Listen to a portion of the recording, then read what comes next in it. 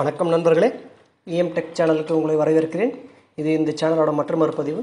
இந்த பதிவில் நம்ம எதை பற்றி பார்க்க போகிறோன்னா, எந்த ஏசி வாங்குவது, normal Asia inverter Asia, normal ஏசிக்கும் inverter ஏசிக்கும் என்ன வித்தியாசம், எதை வாங்குறது நமக்கு சூட்டபுளாக இருக்கும் அப்படின்றத பற்றி தான் நம்ம இந்த வீடியோவில் பார்க்க போகிறோம். இந்த வீடியோ ஸ்கிப் பண்ணாமல் பாருங்கள். இந்த வீடியோ ஃபுல்லாக கடைசி வரைக்கும் பார்த்தீங்கன்னா உங்களுக்கு நிறைய பயன் தரக்கூடிய இன்ஃபர்மேஷன் வீடியோஸில் இருக்குது. இந்த வீடியோ உங்களுக்கு பிடிச்சிருந்தா லைக் பண்ணுங்கள், கமெண்ட் பண்ணுங்கள், ஷேர் பண்ணுங்கள், மறக்காமல் சப்ஸ்கிரைப் பண்ணுங்கள். வாங்க வீடியோக்குள்ளே போகலாம். ஃபர்ஸ்ட் நான் இன்வெர்டர் ஏசிக்கும் இன்வெர்டர் ஏசிக்குமான கம்பேரிசன் பார்த்துருவோம். இது எப்படி பிரிச்சிருக்கேன் அப்படின்னா, டெக்னிக்கலில் என்னென்ன டிஃப்ரென்ஸ் இருக்குது, கமர்ஷியல் அதாவது நம்ம வாங்கும்போது என்னென்ன டிஃப்ரென்ஸ் இருக்குது, ஸோ விலையில் என்ன டிஃப்ரென்சஸ் இருக்குது, ஸோ ஒரு பயனாளியாக எப்படி பார்க்குறோம், ஒரு டெக்னீஷியனாக எப்படி பார்க்கணும் அப்படின்ற ரெண்டு விதமாக பிரிச்சிருக்கேன். ஃபஸ்ட்டு நம்ம வந்து டெக்னிக்கல் ஆஸ்பெக்ட்ஸ் என்னென்ன இருக்குது அப்படின்னு சொல்லி இந்த வீடியோவில் பார்த்துடலாம். முதல்ல நான் இன்வெர்டர் ஏசிக்கு இன்வெர்டர் ஏசிக்கு வந்து முதல் டிஃப்ரென்ஸ் என்னன்னா, நான் இன்வெர்டர் ஏசியில் பார்த்தீங்கன்னா சிங்கிள் ஸ்பீடு கம்ப்ரஸர் இருக்கும். இதில் வந்து ஒரே நான் இன்வெர்டர் ஏசிக்கும் இன்வெர்டர் ஏசிக்கும் நடுவில் என்ன டிஃப்ரென்ஸ் பார்த்தீங்கன்னா, முதல்ல நான் இன்வெர்டர் ஏசியில் வந்து சிங்கிள் ஸ்பீடு கம்ப்ரஸர் இருக்கும். இந்த கம்ப்ரஸர் பார்த்தீங்கன்னா ஒன்று ஆன் பண்ணால் ஒரே ஸ்பீடு தான் போகும், திருப்பி ஆஃப் பண்ணால் ஜீரோக்கு வந்துடும். ஸோ 0 to மேக்ஸிமம் ஸ்பீட் அவ்வளோதான் வந்து நான் இன்வெர்டர் ஏசியில் இருக்கிறது. பட் இன்வெர்டர் ஏசியில் பார்த்தீங்கன்னா வேரியபிள் ஸ்பீட் இருக்கும். அதாவது லோடு எவ்வளோ தேவையோ, இன்னும் எவ்வளோ டெம்பரேச்சர் கம்மி பண்ண வேண்டியிருக்கோ அதுக்கேற்ற மாதிரி வந்து ஸ்பீடு வந்து வேரி ஆகிட்டே இருக்கும். ஸோ இப்போ எனக்கு ஒரு 5 டிகிரி கம்மி பண்ணணும். இப்போ ரூம் டெம்பரேச்சர் வந்து 30 டிகிரி இருக்குது, நான் 25 டிகிரி ஏசியில் செட் பண்ணியிருக்கேன் அப்படின்னா, அந்த 5 டிகிரிக்கு எவ்வளோ ஓடுனா போதுமோ, எவ்வளோ ஸ்பீடில் ஓடுனா அது சஃபிஷியண்ட்டாக இருக்குமோ அந்த ஸ்பீடில் மட்டும்தான் அது ஓடும். பட் நான் இன்வெர்டர் ஏசி 5 டிகிரி கம்மியாக இருந்தாலும் 3 டிகிரி கம்மியாக இருந்தாலும் அது ஃபுல் ஸ்பீடில் தான் ஓடும். அடுத்து இது வந்து நம்ம ஒரு எக்ஸாம்பிள் மூலமாக பார்ப்போம். சப்போஸ் எனக்கு வந்து ரூம் டெம்பரேச்சர் வந்து 30 டிகிரி இருக்குது, எனக்கு வந்து அந்த ஏசியில் நான் வந்து 25 டிகிரி செட் பண்ணுறேன். ஸோ எனக்கு வந்து அந்த டெம்பரேச்சர் வந்து இப்போது ஏசி வந்து 30 டிகிரிலேருந்து 25 டிகிரிக்கு ரூமை கூல் பண்ணணும். ஸோ அதுக்கு எனக்கு கம்ப்ரஸருக்கு ஸ்பீடு வந்து 1200 RPM இருந்தால் போதும். இந்த கண்டிஷனை நம்ம எப்படி அசியூம் பண்ணிக்கணும்னா, இந்த கம்ப்ரஸர் மோட்டரோட ஃபுல் ஸ்பீட் 4500 RPMனு நம்ம எடுத்துக்கிறோம். ஸோ இப்படி பார்த்தீங்கன்னா இதில் வந்து என்ன பண்ணணும், நான் இன்வெர்டர் ஏசி நான் சொன்ன மாதிரி ஃபுல் ஸ்பீடில் ஓடும். எடுத்த உடனே ஆன் பண்ண உடனே ஃபுல்லாக 4500 RPMல ஓடும். ஸோ இதில் வந்து கம்ப்ரஸர் ஆன் பண்ணி விட்டோன்னா கம்ப்ரஸர் வந்து ரூம் டெம்பரேச்சர் எவ்வளோ நம்ம செட் பண்ணியிருக்கோம், 25 டிகிரி. பட் இது என்ன பண்ணணும்னா, இன்னும் 2 டிகிரி கூட எக்ஸ்ட்ராவாக கூல் பண்ணிடும். அதான் நான் 20 டிகிரி செட் பண்ணேன்னா எனக்கு 23 டிகிரி வரைக்கும் போயிடும். ஸோ அடுத்து 23 டிகிரி ஒன்ஸ் ரீச் ஆகிடுச்சு அப்படின்னா கம்ப்ரஸர் ஆஃப் ஆகிடும். ஸோ அதுக்கப்புறம் திருப்பி கொஞ்சம் கொஞ்சமாக அந்த ஹீட்டு திருப்பி ரூம்குள்ளே அந்த சுற்றுப்புறத்தில் இருக்க அந்த ஹீட்டு வர நம்ம ரூம் டெம்பரேச்சர் ஏற ஆரம்பிக்கும். ஸோ ஒன்ஸ் செட் டெம்பரேச்சரோட ஒரு 2 டிகிரி ஏறிச்சு அப்படின்னா 27 டிகிரி கிட்ட வரும்போது மறுபடியும் கம்ப்ரஸர் திருப்பி ஃபுல்லாக ஓட ஆரம்பிச்சிடும். ஸோ இதில் என்னன்னா, எப்போவுமே கம்ப்ரஸர் வந்து ஃபுல் ஸ்பீடில் ஓடும், ஒன்று ஓடும் ஆஃப் ஆகும் இதுதான் பண்ணிட்டு இருக்கு. ஸோ அதனால வந்து ஸ்டார்டிங் டைமில் கம்ப்ரஸர் ஃபுல் ஸ்பீடில் ஓட ஆரம்பிக்கிறதுனால கரண்ட்டை வந்து அதிகமாக எடுக்கும். இதில் வந்து நீங்கள் கவனிக்க வேண்டிய விஷயம் என்னன்னா, நான் வந்து இதில் வந்து 2 டிகிரி கம்மியாக போனால், அதாவது 25 டிகிரி செட் பண்ணியிருக்கோம், 23 டிகிரி வந்த உடனே கம்ப்ரஸர் ஆஃப் ஆகிடும், மறுபடியும் 2 டிகிரி எக்ஸ்ட்ரா வந்தால் 27 டிகிரி வந்தால் கம்ப்ரஸர் ஆன் ஆகிடும்னு சொல்கிறது வந்து ஒரு உதாரணத்துக்காக தான். இதை வந்து ஒவ்வொரு கம்பெனி மேனுஃபேக்சரர்ஸும் அவங்களுக்கு வந்து தனியாக வந்து செட் வேல்யூ, மினிமம் வேல்யூ இவ்வளோ, மேக்ஸிமம் வேல்யூ இவ்வளோன்னு சொல்லி செட் பண்ணி வச்சுருப்பாங்க. இது நான் வந்து கொஞ்சம் உங்களுக்கு எளிமையாக புரியறதுக்காக நான் சொல்கிறேன். அடுத்து இன்வெர்டர் ஏசியில் இதே கண்டிஷனில் பார்ப்போம். இன்வெர்டர் ஏசியில் வந்து எனக்கு இப்போ வந்து தேவையான 1200 RPM தான், எனக்கு வந்து 5 டிகிரி குறைச்சா போகுதுன்னு போது இன்வெர்டர் ஏசியில் என்ன பண்ணுன்னா, அந்த கம்ப்ரஸர் அந்த 1200 RPM மட்டுமே ஓடிக்கிட்டு இருக்கும். ஸோ அந்த ரூம் டெம்பரேச்சர் 25 டிகிரி வரா மாதிரி மெயின்டைன் பண்ணிகிட்டே இருக்கும். அதாவது அப்படியே எவ்வளோதான் 25 டிகிரி ரூம் வந்தாலுமே ஸோ வெளியே இருக்க வெப்பம் அதெல்லாம் வந்து சேரும்போது டெம்பரேச்சர் கொஞ்சம் கொஞ்சமாக ஏறதான் ஆரம்பிக்கும். ஸோ அந்த ஏறாமல் இருக்கிறதுக்காக, அதே லெவலில் மெயின்டைன் பண்ணுறதுக்காக அந்த கம்ப்ரஸர் கண்டினியூஸாக 1200 RPMல ஓடிக்கிட்டே இருக்கும். இதன் மூலமாக கம்ப்ரஸர் ஸ்டார்டிங் டைமில் எடுக்கிற கரண்ட்டு தேவையில்லாமல் வீணாகாது. ஸோ கம்ப்ரஸர் தனக்கு எவ்வளவு தேவையோ, எவ்வளோ ஸ்பீடில் ஓடினா போதுமோ அவ்வளோ ஸ்பீடில் மட்டும்தான் அந்த கம்ப்ரஸர் ஓடும். இது எப்போவுமே வந்து ஃபுல் லோடு ஆகாது. ஸோ அதனால் வந்து கரண்ட்டு அவ்வளோவா இழுக்காது. ஸோ இதனால் பவர் சேவ் ஆகிறதுக்கு வாய்ப்புகள் அதிகம். அடுத்து இன்னும் நான் இன்வெர்டர் ஏசியை பொறுத்த வரைக்கும் டெம்பரேச்சர் கண்ட்ரோல் வந்து அவ்வளோ அக்யூரேட்டுன்னு நீங்கள் சொல்ல முடியாது. இப்போ நான் வந்து 25 டிகிரி செட் பண்ணிட்டேன், என் ரூம் டெம்பரேச்சர் 25 டிகிரி செட் கரெக்டாக வந்துருமா அப்படின்னா அது நம்ம அந்த அளவுக்கு இதில் உத்தரவாதம் கொடுக்க முடியாது. ஏன்னா இதில் வந்து நம்ம பேசிக் தெர்மோஸ்டாட் சர்க்யூட்ஸை யூஸ் பண்ணுறோம். இது ஓரளவு தான் நம்ம அக்யூரேட் எதிர்பார்க்க முடியாது, ரொம்ப ஹை லெவல் அக்யூரசியை வந்து நீங்கள் நான் இன்வெர்டர் ஏசியில் எதிர்பார்க்க முடியாது. அடுத்து இன்வெர்டர் ஏசியில் பார்த்தீங்கன்னா இதில் வந்து அட்வான்ஸ் சென்சார்ஸ் இருக்கும். இந்த சென்சார் வந்து இன்வெர்டர் சர்க்யூட்டுக்கு திருப்பி ஃபீட்பேக் கொடுக்கும். அதுக்கு இந்த சென்சாரை ஃபீட்பேக்கை வச்சு தான் டிரைவ் வந்து அந்த கம்ப்ரஸர் மோட்டரோட ஸ்பீடை வேரி பண்ணணும். ஸோ அதனால் வந்து நான் இன்வெர்டர் ஏசி நீங்கள் கம்பேர் பண்ணும்போது இன்வெர்டர் ஏசியில் வந்து டெம்பரேச்சர் அக்யூரசி வந்து அதிகமாகவே இருக்கும். அடுத்து ஸோ இதுதான் கம்ப்ரஸர் பார்த்தீங்கன்னா சப்ளை கொடுக்குறேன் 230 வோல்ட் கொடுக்குறேன்னா அந்த நம்ம இன்கமிங் 230 வோல்ட் கொடுக்கணும். ஸோ ஏசி அவுட்டோர் யூனிட்டில் இருக்க கம்ப்ரஸருக்கும் இந்த 230 வோல்ட் அப்படியே தான் போய் சேரும். ஆனால் இன்வெர்டர் ஏசியில் பொறுத்த வரைக்கும் எப்படின்னா முதல்ல நான் 230 வோல்ட் கொடுப்பேன். அந்த 230 வோல்ட் உள்ளே இருக்க இன்வெர்டர் போர்டில் டிசி சப்ளையாக மாறுது.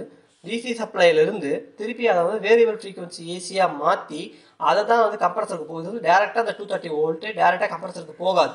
இதில் வந்து நடுவில் வந்து அந்த டிசி சப்ளையாக மாற்றி அதை வந்து மறுபடியும் வேரியபிள் ஃப்ரீக்வன்சி ஏசி சப்ளையாக மாற்றி அந்த வேரியபிள் ஃப்ரீக்வன்சி ஏசி சப்ளை நம்ம கம்ப்ரஸருக்கு கொடுக்கும்பொழுது ஸ்பீடு வந்து வேரி ஆகுது.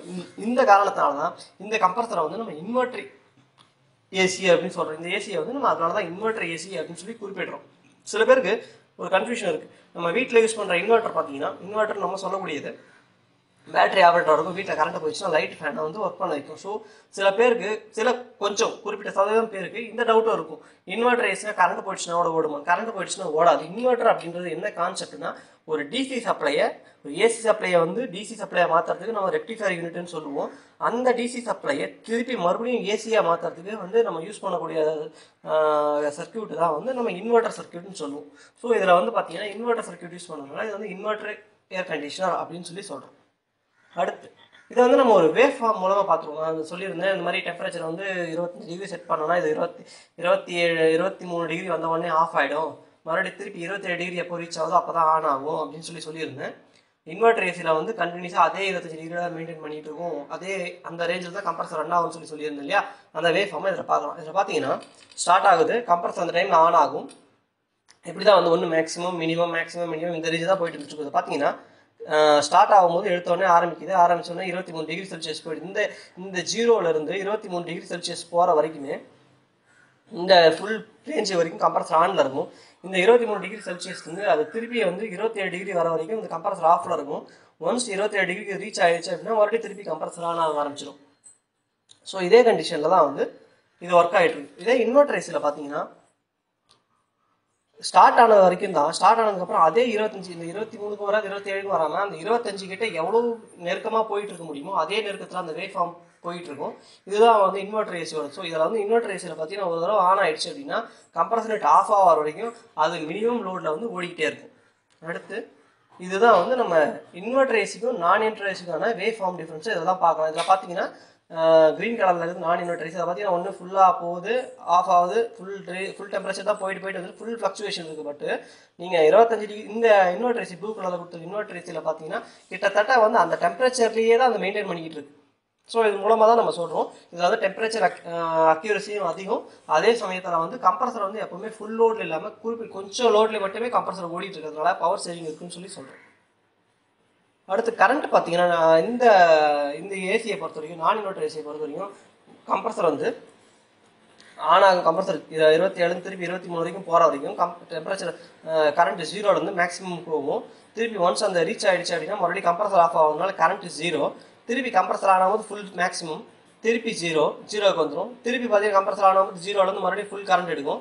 மறுபடியும் அந்த பாயிண்ட் வந்து ரீச் ஆனோடனே கம்ப்ரஸர் ஆஃப் ஆகிடும். ஆஃப் டைம் எதுவும் ஓடாது. திருப்பி கம்ப்ரஸர் இப்படியே வந்து மாறி ஓடிட்டு இருக்கும். ஸோ அதனால் வந்து ஒவ்வொரு தடவையும் ஸ்டார்டிங்கில் அந்த கரண்ட் இழுக்கக்கூடியது. இப்போது ஒரு எக்ஸாம்பிள் சொல்லணும்னா ஒரு மோட்டரோட வந்து கரண்ட் வந்து ரேட்டட் கரண்ட் வந்து 5 amps அந்த மோட்டர் ஓடும் அப்படின்னா அது ஸ்டார்டிங்கில் எடுக்கக்கூடிய கரண்ட் ஸ்டார்டிங்கில் ஒரு குறிப்பிட்ட செகண்ட்ஸுக்கு எடுக்கக்கூடிய கரண்ட் பார்த்தீங்கன்னா அதை விட 2.5 times அதிகமாக இருக்கும். ஸோ இந்த மாதிரி அதிகமாக கரண்ட்டை வந்து லோட்லேருந்து சப்ளைலேருந்து எடுக்கும்பொழுது பவர் கன்சம்ஷன் வந்து அதிகமாகும். ஸோ இதனால தான் வந்து சொல்கிறது இன்வெர்டர் ஏசியில் வந்து பவர் கன்சம்ஷன் உண்டு, நான் இன்வெர்டர் ஏசியில் வந்து பவர் கன்சம்ஷன் கிடையாது, அந்த அளவுக்கு இருக்காது. ஸோ இன்வெர்டர் ஏசி பெஸ்ட்டுன்னு சொல்லி விளம்பரப்படுத்தக்கூடிய காரணம் இதுதான். அடுத்து ஓகே நம்ம டெக்னிக்கலாக ஃபுல்லாக பார்த்துட்டோம். இப்போ வந்து ஒரு எண்ட் யூஸராக அதாவது இப்போ ஒரு பயனாளியாக நம்ம இதை பார்ப்போம். இதில் கமர்ஷியல் ஆஸ்பெக்ட்ஸ் என்னென்னு பார்த்தீங்கன்னா நான் இன்வெர்டர் ஏசியில் வந்து காஸ்ட் கம்மி. நான் இன்வெர்டர் ஏசியோட நான் இன்வெர்டர் ஏசியில் வந்து ரேட் பார்த்தீங்கன்னா கம்மி. ஏன்னா இதை வந்து ஒரே ஸ்பீட் கம்ப்ரஸர் தான் யூஸ் பண்ணுறோம். இன்னொன்று வந்து சிம்பிள் ஃபீட்பேக் டிவைசஸ் அந்தளவு எலக்ட்ரானிக் சர்க்யூட்ஸ் கிடையாதுன்றதுனால இதில் வந்து காஸ்ட் கம்மி. இன்வெர்டர் ஏசியில் பார்த்தீங்கன்னா காஸ்ட் அதிகம். ஏன்னா இது வந்து வேரியபிள் ஸ்பீட் கம்ப்ரஸர் இருக்குது, தனியாக அது இல்லாமல் இன்வெர்டர் சர்க்யூட்ஸ் இருக்குது, அது இல்லாமல் அட்வான்ஸ் சென்சார் இருக்கிறதுனால இன்வெர்டர் ஏசியோட ரேட் வந்து எப்போவுமே அதிகம் தான். நான் இன்வெர்டர் ஏசியில் பொறுத்த வரைக்கும் ஒரே ஒரு எலக்ட்ரானிக் போர்டு தான் இருக்குது, அதுவும் வந்து இண்டோர் சர்க்யூட்டில் தான் இருக்குது. அது இல்லாமல் இந்த சர்க்யூட் வந்து ரொம்ப சிம்பிள். ஆனால் இன்வெர்டர் ஏசியில் பார்த்தீங்கன்னா 2 எலக்ட்ரானிக் போர்டு இருக்கும். ஒரு போர்டு வந்து பார்த்தீங்கன்னா இண்டோர் யூனிட்லையும் இன்னொரு போர்டு வந்து அவுட்டோர் யூனிட்லையும் ஃபிக்ஸ் பண்ணியிருப்பாங்க.